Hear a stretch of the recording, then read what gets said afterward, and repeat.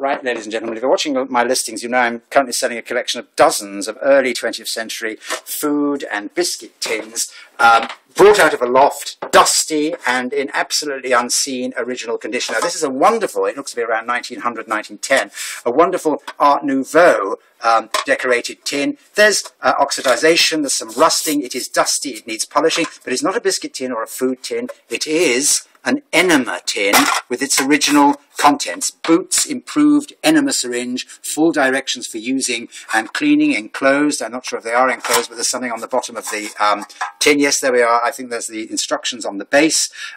Guaranteed not to split. Well, I wouldn't try that now because old rubber goes sort of rock hard. So the actual enema has sort of become rigid. There's all the spouts and things you need to stick it up wherever it gets stuck up. I think it's mostly complete there. It's being sold as seen there. So if it's not complete, I've never used one of these, so I don't know if it's complete or not. But there are 1, 2, 3, 4 bits, the spout to go up the bottom there, and all the relevant rubber bits, I suspect. And this wonderful old engraving on the lid, and then this very discreet, without a label, Art Nouveau, rather decorative tin to have in the corner of your bedroom or bathroom. Early 20th century enema tin in utterly original condition with contents. Thank you very much indeed. Look at that lovely Art Nouveau design there. Thanks very much. Bye.